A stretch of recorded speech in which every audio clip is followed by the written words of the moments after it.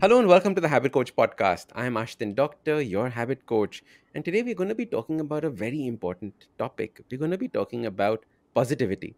Now, there's so much negativity in the world around us, and I was just on an Instagram live where three people asked me about negativity turning into positivity. And I said, hold on, next week there's a podcast coming out where we're going to be talking about this. So we have an expert with us, Kristen Butler, who's going to talk to us about positivity. Kristen, welcome to the Habit Coach podcast. Yeah, thank you so much for having me. I'm excited. Me too. Kristen, how did you get involved in this whole world of positivity? What has been your journey to this? Yeah, I think I always was kind of an optimistic child, but going through difficulties a decade and a half ago and hitting rock bottom really showed me that there is so much power in positivity because I literally rebuilt my life using positivity as a foundation. And so I was just over the moon with how successful it was for me that I just wanted to share it with other people because where I was such a low place, and I was confident that anyone could use positive thinking and a positive lifestyle to turn their life around. So you as a child you were primarily positive, you were primarily negative. What was your mindset when you were a child? I felt like I was a very optimistic child and kind of like saw life through rose-colored glasses. I had a lot of dreams and goals but, you know, outside voices people would say, you're too loud, you're too much, you're too happy. It was just a too much little girl and I kind of took those labels on. And then in my 20s, it was like who was I at that point? I wasn't being myself anymore. And then when I truly started aligning with who I was and accepting myself, my life started to change. And is this a tough journey? Is it a difficult journey? Because I know so many people right now are at that rock bottom moment, right? And when you're at rock bottom, you just cannot think that there is something that can be better than this. Yeah, my rock bottom was being in bed for 2 weeks straight. Literally, Wow. I was just so depressed, so down, feeling so stuck that I didn't even want to get up to brush my teeth, to eat nothing. But it was a journey getting there of just constantly forcing myself and pushing my limits. And so I had many bouts of burnout before that. And I just didn't listen. I just kept going and kept going and kept going till I literally couldn't go anymore. And yeah, it was a very dark place. I think rock bottom is different for everyone, but the feelings are the same, that hopelessness, feeling like, I'm worthless. I might as well give up. Why am I even here? It's a very dark place, but it can also have the potential to, completely bring us to our best moments and why we're even here. So, I mean, it's really what you do with it when you're there. I think it's that when you're right down there, if you don't have a support system, sometimes it becomes very hard. If you don't have the right kind of information coming to you, it becomes super hard to do anything about that rock bottom moment. Was there Yeah, a spark that absolutely. that came in your life that changed all of this, that changed the way that you were thinking about life? I had been reported by a loved one for my, suicidal-ish thoughts. And so when I was admitted to the hospital, I had an evaluation and they said, you need to see a therapist. And when I went to the therapist, I didn't really know what to expect. But what she said to me was really life-changing because she said, you actually need to be yourself more. You've listened to Oh, all wow. these outside, yeah, you need to be who you are and own that and be okay with that. And you've been listening to all these outside voices and trying to live in the way that they want you to. You need to live in the way that you need to live for who you are. And it was really life changing for me because I didn't realize I was a people pleaser and that I was accepting all these outside labels and listening and acting in accordance. So it was really life changing for me to say, wow, I matter and what I want to do matters. And let me follow that voice because maybe I know what I need and maybe it's more than what other people think I need. That's so interesting because we're constantly trying to people please, like you said. How do we get into that how do we move from this place of outward focus to something that is inward focus, like understanding who you are? I think that's one of the toughest things that people actually tell you, right? You have to know who you are. And then we have all these inner child things. And where does this entire process start?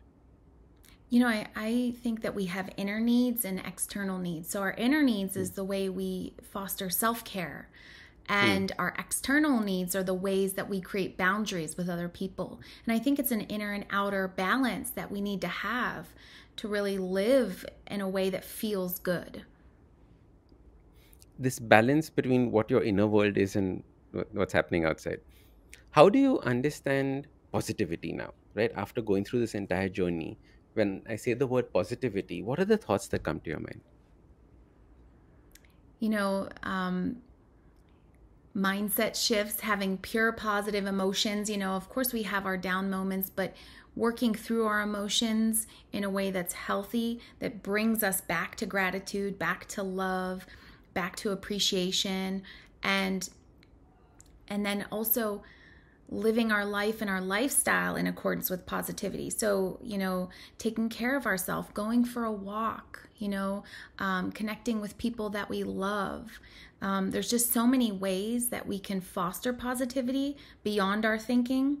And when we start putting positivity in action, that's when we truly see our lives change. It's good to reprogram your thoughts, and that's really the first stage. That's the foundation um, for yourself to feel more positive, truly, authentically feel more positive. But then taking that and putting it into action is just taking it to the next level, and being a positive person. As a habit coach, I keep telling people this, right? Our habits are not just the actions that we take every day, but the thoughts that we have every day as well. And the quality of our life depends on the quality of the thoughts that we bring into it. Like you're saying, that the entire aspect of positivity around it. What are the different elements of positivity? Are there different ways that we can start thinking about positivity? Wow, there's so many. I mean, Hmm. I think just in every area of our life, if we feel stuck, think about, how can I think about this differently? Because oftentimes we're stuck because our thoughts and beliefs have us stuck about our reality, about who we are. And when we start examining, like, how do I really feel about myself? And how do I want to feel about myself? It's such a shift because oftentimes inside we're holding on to very negative emotions. When I was at rock bottom, I was very negative about who I was, and I was rejecting myself, really. And when we can start thinking about ourselves in a more positive way, we can start thinking about other people in a more positive way and start feeling more grateful about them and what they're doing for us, rather than, complaining or feeling like they're not enough.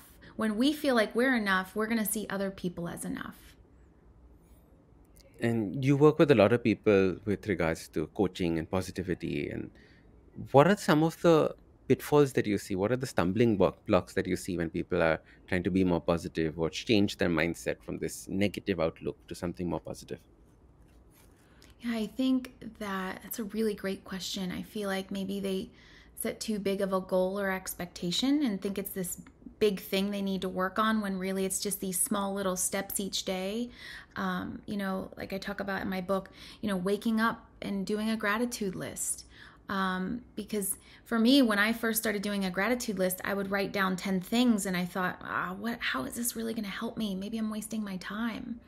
But over the years, it's now ingrained in me, where I wake up and I just feel positive, and I really savor those feelings. So it's not something I have to do, it's something I want to do that I feel good about. It's just natural and comes. Like with practice with everything, if we can build these habits around positive thinking, they just become who we are.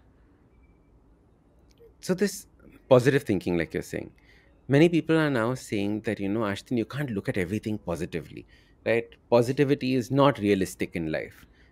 I'm not a pessimist, I'm not an optimist, I'm a realist. What are your thoughts on these three different definitions? That's a great question. I think that there's a perspective in all three of those areas that you just described, and it's the one you choose to take. So for me, when something happens, even in a negative situation, I have a choice to choose that perspective, or I can look at the positive. Oftentimes, I've actually, in my healing journey, had to go back to old memories where I was holding on to a negative perspective and I needed a breakthrough. I was stuck in a place. Even for example, doing this podcast, I was stuck in public speaking and turning on a camera and listening to my own voice. And so I actually had to go back and do healing around events that happened when I was a child that I took on a negative perspective. And I would work with it was called RTT, Marissa Peer's RTT. And we thought about how can we look at this memory in a different way? Because I was actually holding on to a very negative perspective when there were many perspectives I could have taken. And so I think that we have that choice and it's really up to us. But it's so empowering to choose that positive perspective because it's always going to be there. Might not be the easiest perspective to take, but it's the healthiest, I think.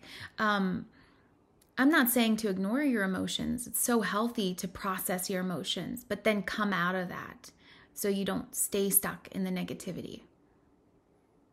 Like you were saying that these are programmings that we had as children, some experience that we had that we're holding on to now. And we used our child's brain to try and make sense of it back then. And as an adult, when we revisit it, we have these aha moments and these realizations that maybe those belief systems are completely wrong and maybe we need to rethink those. You were talking about public speaking. Did you have a moment about public speaking as a child that scarred you to now go back and heal it? Yeah, I had so many of them actually. And when I went back, I was like, wow, like that, I had a perspective of, no one wants to listen to me. I'm too loud, or no one's here to support me, or they don't care what I have to say. And that's not true. And so that was really holding me back. And I didn't realize it was in my subconscious. And, research shows that, when you're a child, you're actually programming your subconscious and then it's just on repeat. And so I was repeating these feelings and they would come up, but I wouldn't really know where they were from. So it's really all about perspective. And if we can be intentional as adults about our perspective, we can really prevent, I think, more trauma, to ourselves and negativity if we can try to be as intentional about positivity as possible, right? Not perfectionism, but there's just so much value there. And when we talk about, I'm a realist, right? Like I was talking about, people say that you can't be positive about everything. You have to fake it. Do you have to fake positivity, or is it something else that you have to do? Yeah, I don't think that you want to fake positivity. That's like stuffing down emotions. And when I did that, that's where I got to rock bottom. It was only after I would peel those emotions out and take a look at them and then accept them, like, okay, this is how I was feeling, but well, how do I want to feel? And so I think that you can really be a realist even in that, because you're choosing your own experience and from that place healing. Makes a big difference, right? Yeah. Um, Kristen, what were some of the emotions that came as a shock to you in this? Because, when we normally talk to people about emotions, they think, oh, happy, sad, good, bad. Good, bad are not emotions at all, but still we think about them as emotions. They can't go beyond four emotions, five emotions. What were some of the interesting ones that bubbled up for you that you said, aha, this is interesting. How do I turn this into positivity?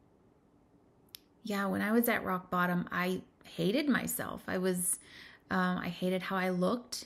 I hated that I wasn't where I wanted to be.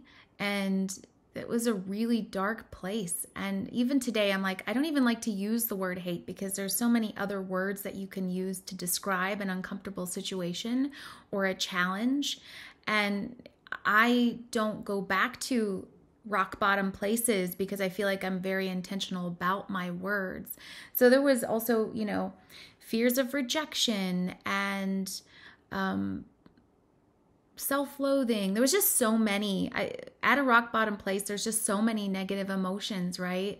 And even today, I have to watch if I go through a challenge that I don't, beat myself up or pose shame on myself for going through something, because we're in a a world of duality, and there's going to be ups and downs. And so when you know that, you can kind of navigate and know that things are going to get better from that place. And that's the thing, right? We have to know that things can get better. Like whatever you're doing right now, there is always a better thing, maybe just ahead, maybe around the bend. When you're working with people, how do you show them that it could get better? Because this is where I think many people begin their journey saying that, oh, can it be possible? Yeah, that's a really great question. I think having faith, for me, having faith and trusting in that process and knowing that you're enough and things can get better. I think sometimes people feel like um, they're not enough, or that they don't deserve for things to get better, or that life is not rigged in our favor, that life is really out to get us. And so just trusting, even if you don't know what's going to happen, because oftentimes we don't know what's going to happen. And in that control of wanting to know, we create so much resistance. So just having that faith and knowing that each step forward could lead you into a better direction, and taking that action, even if it's a small habit like gratitude or eating healthier, even drinking more water, connecting more with people you care about. There's just so many ways that we can move ourselves into a healthier direction. So having that mindset shift of faith and trust, and then maybe taking those small action steps towards where you want to feel or where you want to go. You just mentioned a few amazing habits about around positivity. What are your top five favorite ones, and can we deep dive a little bit into each of them? Wow, that's really, I never thought about that. My top five, I would say definitely gratitude is for sure number How, one. what is gratitude for you? Why is gratitude so important? I think that gratitude is important because we're thanking life for what we have. I think that most of us are pretty blessed with either just enough to make it each day, right? It depends on our situation, but even at rock bottom, when I felt like I had nothing, at least I had a bed to sleep on, right? At least I had one person that I could say cared about me. Even though I had more, right? But in that place, I didn't feel like I had anybody. I didn't feel like I had anything. Or it could even just be, hey, the breath that I just took. I just took that breath. I'm here. You know, when we start thanking our life for the small things, as we can work up to even the bigger things, right? And so it really changed my life. And I think maybe that's why I'm so grateful, literally, for gratitude, because it is a magical and easy habit that you can adopt. And what is your practice? How many things do you write that you're grateful for each day? Is it a structured approach? When I first started, it was a structured approach. You know, I had a notebook, and then I even got like one of those gratitude boxes that you could write a note and kind of put inside. And I would set it out where I could see it every day so I didn't forget. And it took time to make it a routine, but it was something that I felt like, okay, I have to do. I don't want to forget about doing it. But eventually, it got to a point where it was a habit, and it was ingrained in me. I just went and did it. And then over the years, now it's become literally, I just wake up and I'm like, oh, I'm grateful for the sun. I'm grateful for the mountains. I live in the mountains. You know, I'm grateful for my daughters. I'm grateful for my husband. You know, I'm grateful for this cozy bed. You know, it just feels, it's been embedded in me, and it's like just part of me now. But definitely took, you know, almost a decade to get to that place. But it's a very beautiful place to be, and I think it really sets the tone for the morning. So, when people are talking about gratitude, they have this worry that it becomes mechanical after a while, right? So I wake Mm. up in the morning and I thank my parents. I wake up in the morning, I thank my children. I wake up in the morning and right? There is the intention behind the gratitude practice has disappeared because it becomes very, very robotic or monotonous. How do you make the gratitude practice interesting and, maintain it that way? I think it's just savoring that feeling. When you're feeling that feeling, it just feels so blissful that it's easy to maintain, because it's better than waking up and saying like, oh, my back hurts. You know, I recently hurt my back. I didn't wake up and say, oh, my back hurts, you know, and focus there. And then when I'm focusing on it, it's hurting more, and and I'm in that feeling. Mm. So it's like, oh, I'm healing a little bit more today. That feels good. It's just noticing and then savoring it, like truly feeling that feeling. And when you do that, it's not something you want to forget doing, right? Because it's much better to feel good than to feel awful. Like I tell people, like, what choice do you have apart from feeling good? Why would you want to choose anything else apart from feeling Yeah, good? exactly. When you know the feeling, then you're going to want to do that. I mean, we naturally do that. It's just what are our habits? Absolutely. Okay, so gratitude is one habit for you. What is the second one? Mm. I think creating a win list. I love creating a win list. And I do that on a daily basis, but it doesn't always have to be big things. It can just be, you know, little things like, hey, I exercised, or I called my dad, or, or sometimes it is big things like, hey, I was featured in this, uh, media or article, or, I celebrate the big things and the small things because more big things happen if I celebrate the small things on a daily basis. A day that may feel like just an average day, hey, the sun was out. I went out and took 15 minutes and basked in the sun. It can be very little things, but I've learned that the more I focus on the little things, the bigger things that I get. Lovely. Like I had Kristen Butler on my podcast. Woohoo! Big things, right? Absolutely. So Oh, put thank these you. wins down into your journal. So write down these wins every day. That at the end of the day, do you prefer them at the end of the day, Yeah, I or do you think it's prefer in the great to morning kind. for the previous day? Yeah, in the morning, I think making a little bit of like a priority list. I like to do that so I stay focused on what I'm doing. And then, hey, if I do that thing, it goes on my win list at the end of the day.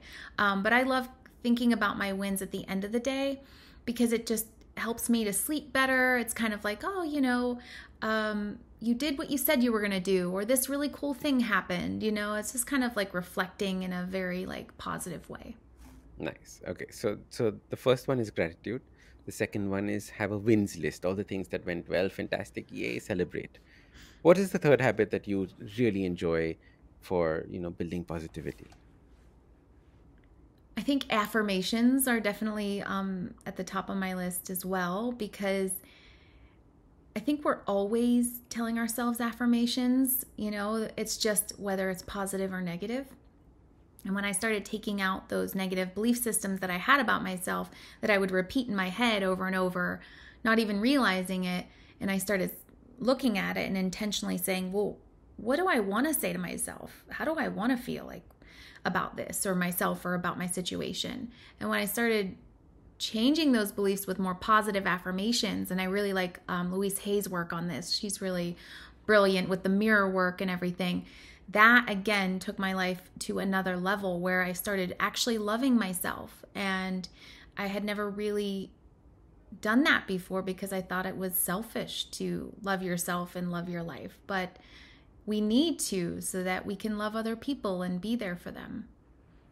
Yeah, what you just said is so powerful that very often we think about putting ourselves first as selfish, right? I know I speak to so many women, especially because this is something that we've been trained out of, right? So if I put myself first, it's selfish. I have to put, for example, if I have a family, I have to put my family first. All these things come across very strongly. But putting yourself first is a great form of, I think, respecting yourself, if nothing else, right? Oh, I love that. Exactly. Respecting yourself because this is your body. And if you're not taking care of it, you can't you can't deliver your purpose here. You can't take care of your family. You can't, do work optimally. You're just like, you need to recharge yourself. It's just like part of why we're here is to take care of ourselves so we can live a long, healthy life. Okay, so that was Kristen Butler, and we were talking about positivity. Now, this is just part one. Make sure you stay and stick around for part two coming up shortly. I'm Ashdin Doctor, your habit coach.